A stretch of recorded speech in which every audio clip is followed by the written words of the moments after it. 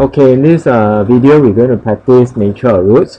So first, let's look at the question number 2. Find the range of value of p for which the equation blah blah blah has two real distinct roots. So that means there's two solutions to this equation.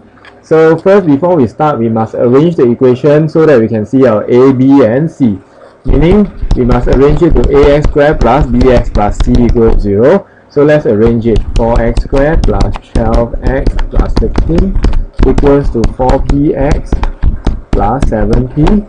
Arrange it. 4x squared plus 12x minus 4px plus 15 minus 7p. So in this case, my a is 4, my b is 12 minus 4p, and my c is 15 minus 7p. So the question tells us that we have two real distinct roots. We have two real distinct roots. That means the discriminant must be positive. Why? Because look, okay, let's look for the reasoning here first for a moment. So x equals to minus b plus minus square root of b squared minus 4ac upon 2a. If this part inside is negative, you get no answer. Okay, if it's equal to 0, you get two equal answers. So if it's greater than 0, you get two different answers. So we are told that we have two different answers. So therefore, discriminant must be greater than 0. So b greater than 0. So b squared, which is 12 minus 4p bracket square minus 4a c will be greater than 0. So let's continue. 144 minus 8 times 96p plus 16p square minus 16 times 15 is 240 and 16 times 7 is 112. So it's plus 112p greater than 0. So let's arrange it. 16p square 112 minus 96 will give me 16, so plus 16p, and 144 minus 240 will give me 96, so negative 96 greater than 0, and divide throughout by 16, that will give me p square plus p minus 6 greater than 0, and we're going to factorize it.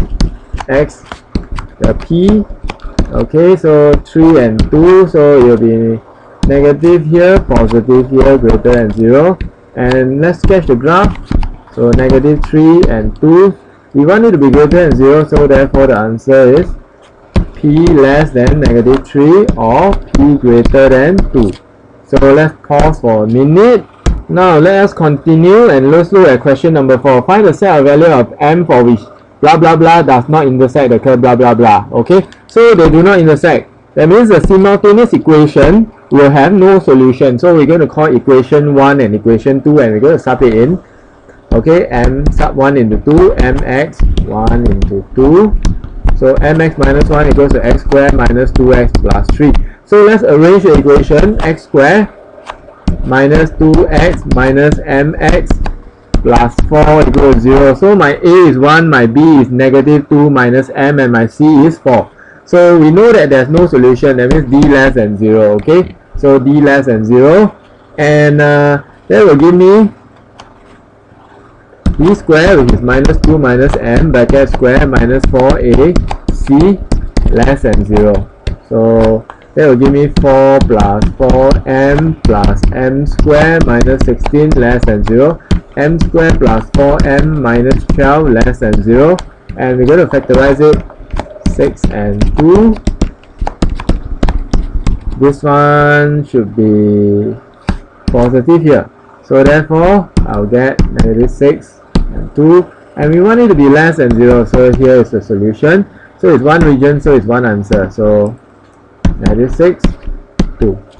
So if they say if state also the value of m for which the line is a tangent. Tangent meaning that the line cuts the curve at one point. So the simultaneous equation, if they cut at one point, you have one solution. That means in that case, d will be equal to 0. And when you work out the same process, you end up with m plus 6, m minus 2 equals 0. So m equals to 2 or negative 6. Okay, so that's our second example. Let's look at our third one, but let's pause. Okay, in question number 8, we are asked to show that the roots of blah blah blah are real and distinct. So this time they did not tell us that whether it's real and distinct or it's imaginary or whatever. They are asked to prove it. So do not assume that it's greater than 0. So we got to start with b equals to b squared minus 4ac. So b squared, which is 3b bracket square minus 4. And sorry, we got to expand out the equation first. So let's scratch that. Expand out the equation first to arrange it. P square x square minus 2px plus 1 plus 3px minus 5 equals 0. So that will give me p square x square plus px plus minus 4 equals 0. So let's continue. b equals to b square minus 4ac. So equals to b square minus 4ac. And that will give me 17p square. So since 17p square is positive, it's never negative. It can be 0, but it's never negative. Therefore, d greater or equal to 0. Therefore, the equation has real roots shown.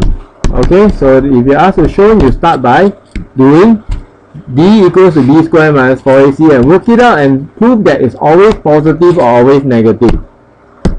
So let's pause. Okay, let's continue. Let's look at question 7b. Find the range of x for which blah blah blah is always positive.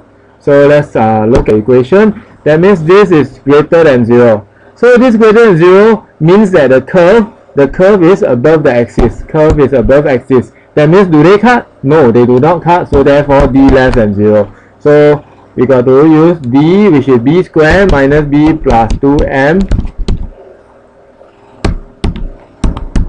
minus 4a b square. Okay, let's b square negative 2 square minus 4a c is less than 0, and you work it out. Okay, so that's the end of this example.